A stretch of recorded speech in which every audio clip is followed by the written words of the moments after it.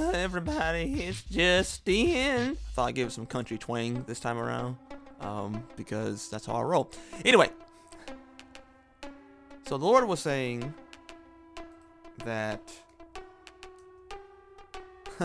he was talking about power today.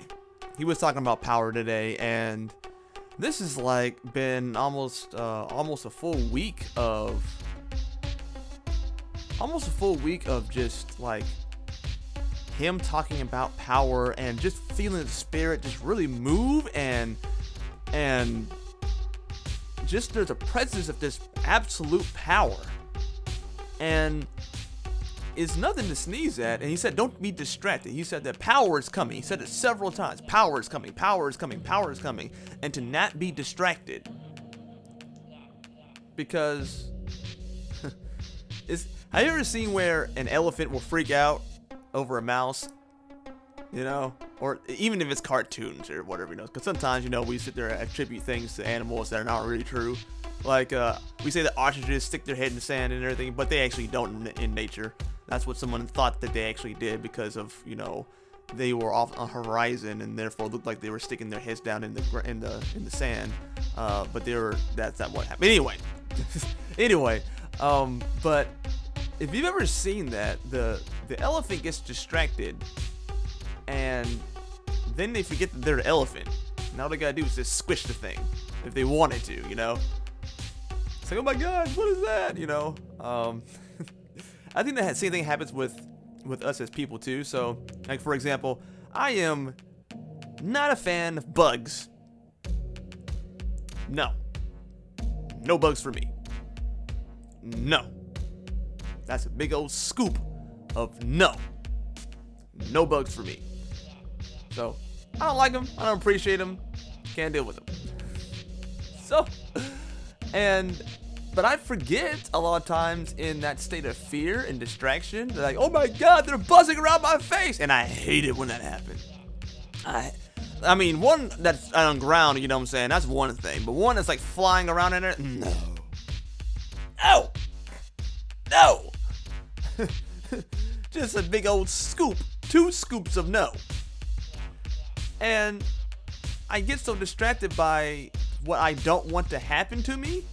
Like, I don't want them on me. I do not want the bugs on me. Whatever the bug is, I do not want it on me. I don't want it flying in my ear or whatever, you know. I don't want it crawling on me. I do not want a bug on me. No. And in that moment of what I don't want to happen, I forget, like, who I am almost entirely. I freak out. I'm like, ugh! And I start swatting all over the place and everything, you know, what is that? You know, and I kind of freak out, you know. I don't like them. I can deal with them a little bit, especially when the wasps started crawling into my skyline in my very first apartment, and I had to take a vacuum and suck them out of the window, you know. So I began to establish a tolerance for things like wasps and some other bugs or whatever, you know. Because I had no choice, because these wasps were flying around in my apartment like a bunch until the maintenance people came to get rid of them. So that was terrifying for me, and it genuinely was terrifying for me, because I'd been stung as a kid and I didn't want that to happen again. So I was so freaked out, you know. I just lost all sense of who I was and lost all my mental faculties and everything, you know, and just fear just gripped me like you just wouldn't believe. But what I began to realize, that when I calmed down and when I began to, you know, take out that first wasp, you know, I began to realize, like, oh, okay, that was horrible. Then I had to get rid of another one. It's like, oh my God, what am I gonna do?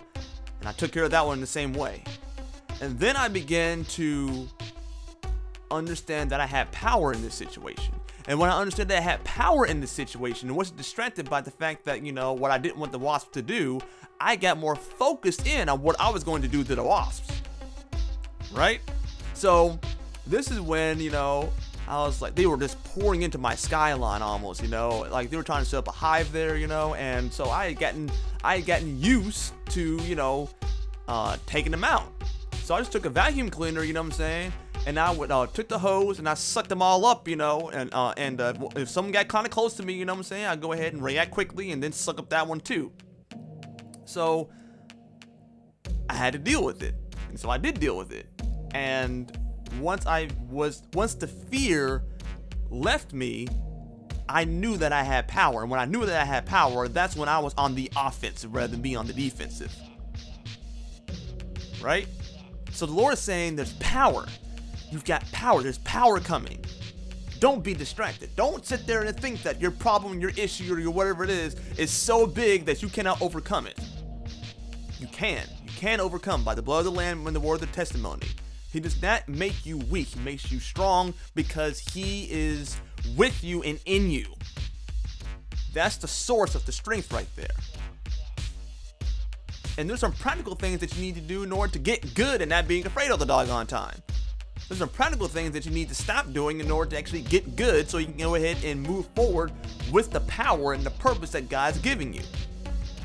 Gotta get good at these things that you're not good at yet.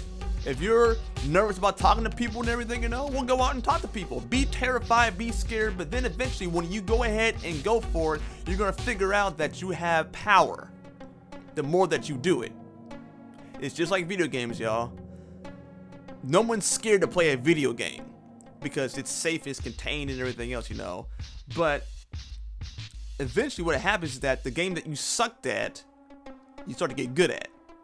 And then you take on more and more and more challenge because that's what the game requires of you. It requires for you to learn and to gain in skill. And once you gain the skill, you can go ahead and begin to your process of beating the game.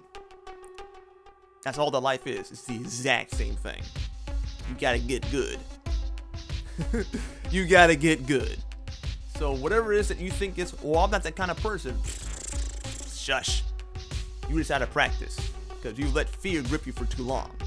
Start doing the things and you'll have the power. And you will overcome by the blood of the Lamb and the word of the testimony. You know? So just want you guys to really hear what the Lord is saying. Power is coming. Don't be distracted. Don't be distracted. Okay, that's my time, I believe. And I'm going to speak a declaration over you guys. I declare in the name of Jesus that you are getting better in your weaknesses. And that you are overcoming in the Spirit of Christ. And that the new creation that he spoke about, that is manifest even now.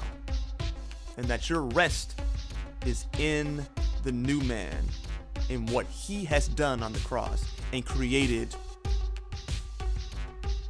in this new man that you are. I speak these things and declare these things over you in the name of Jesus, and we thank you, Lord God. Amen. All right, guys, that's my time. Links are in the description right now, and I have an exciting announcement is that I have finished my game. It is out. It's in the store. And super excited about that. But I want it on Steam. So I want to keep on plowing ahead. And I want it to be a bigger release. So I'm kind of keeping it quiet right now. But if you want to www.justinfoxmedia.com, then you'll be able to see. And I'll put a link in the description below as well. Actually, the link's already in the description below. So you can go ahead and buy it there if you like. So I'm a published game author. Yay! Alright, guys. Loves and hugs, and I'll talk to you guys later. Thank you once again to my Patreon supporters. It means so much to me. Just look at them. Just look at these people. Just look at it.